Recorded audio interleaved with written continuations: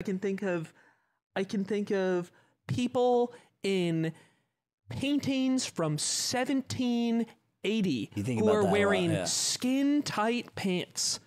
That's how old that trend is. There's nothing novel about warping the clothing to your body. When Gen Alpha gets to baggy jeans, it's going to be a monstrosity. It's going to be like the tents you threw up in elementary school that you can run under. Parallel thinking there. Very nice. What sides are you guys arguing for? I'm arguing that we took baggy jeans and we gave it a little spin in that we made them even more fucking baggy. But he is just wearing something that throughout time is just to wear something skin tight, which I don't think is novel. I don't even think it looks bad.